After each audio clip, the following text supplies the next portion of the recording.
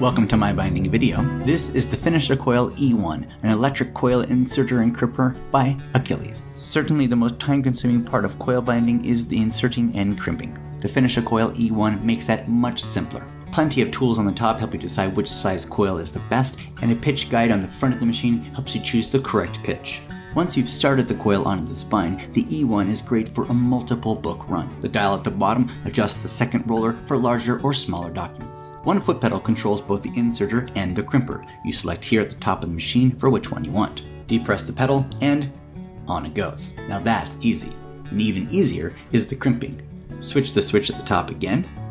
Line your side margin controls so that once you've got it in place, it's set for both sides in your entire run. Make sure it's all the way up inside there, press the button, both sides, and you're all set.